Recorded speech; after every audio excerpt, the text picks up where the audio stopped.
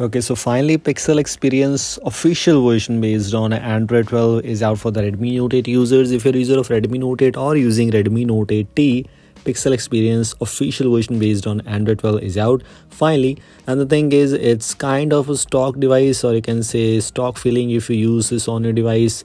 It does not have any kind of features, does not have any kind of customizations. It's the first initial build based on Android 12 for the Redmi Note 8 users. So yes, we might expect Pixel Experience Plus edition very soon, but this is not a Plus edition, this is a normal edition. We have the Google Assistant available for you. If you want to give it a try, you can. And also, if you want to use the new Google Assistant, a new generation assistant, you can get all those Pixel features by installing a module. And the module, I made a video on that one, so make sure to check out this. By the way, it's based on the latest official security patch. It has the latest security patch based on 5th of December 2021. The thing is, it's looking smooth. It was not expecting it. It's a long time, by the way, when I reviewed Pixel Experience based on Android 12, and now it's officially available for the Redmi Note 8 users. Moving on to the animations, you can see animations are smooth, but these are not Android 12L animations. So yes, Android 12L has better animations, and that's improved. It's not there, as of course it's not based on Android 12L.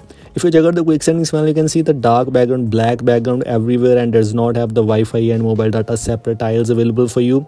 And as I previously mentioned, if you need all those features and customizations, you can simply root your device from Magisk and install the modules, and you're good to go. If you want a guide on that, videos already available on our channel, so make sure to check out those if you want to take a look at all those things, all those customizations, all those modes. Now moving on to some other things, for example, the default. If you use this default thing, if you install this build for the first time, you will see less apps, and as expectedly, it has the Pixel Launcher pre-installed. If you're able to notice, this Pixel Launcher has Android 12 switches, and some custom ROMs, I'm not sure, in some custom ROMs I saw the Pixel Launcher had old kind of buttons and these kind of switches. I'm not sure the why, or maybe something changed here, but yes, it's good. It's good, I think so, because we're using Android 12, so we need that smoothness. Everything else is looking good. First impressions are quite good. Let me use it for a day or two, and then I'll share my response with you that how the ROM is going on. By the way, until that time, there are a lot of custom ROMs will definitely come for this device, so yes, we'll look into that too. The default camera section, unfortunately no MIUI camera, no ANX camera, yes, even no Google Camera Go edition. But yes, this is Android 12, so ANX camera was not expected. The normal camera, which is SnapCam, is included, which is kind of no use, but you can use Gcam modes. A lot of Gcam modes available for you. Moving on to the safety and status, etc. Safety status is actually good. The safety status is passing for you. I tried that. You can see the Redmi Note 8 safety status compatibility test is passed, and I haven't rooted my device, by the way.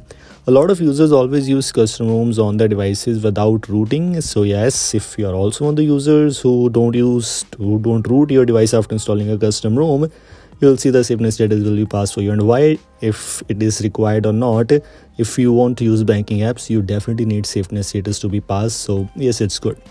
As expectedly, features, no features there, but yes, the game assistant, or you can say game dashboard, it's there, it's included. And some custom ROMs it was compromised, it was not available. By the way, it's the normal Android Google game dashboard. It's not a modified one like which you get in Fest OS, if I'm not wrong. In that custom ROM, that was good. Nusantara OS also has a new gaming dashboard, but that's not present.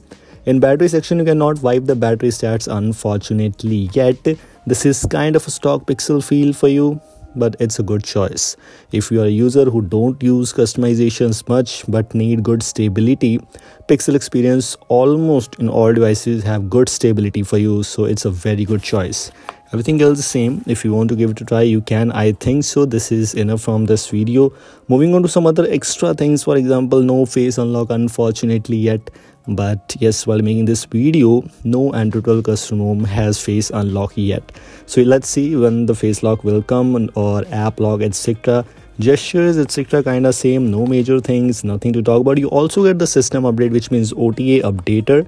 I'm not sure if it is working or not, but yes, if it is working, it's kind of really impressive. Everything else I've already shown you. These were things I just want to let you know. If you want to install this, link is in the description.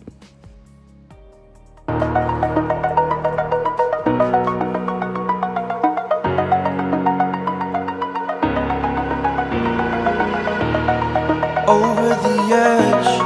Feel like I'm floating through the air.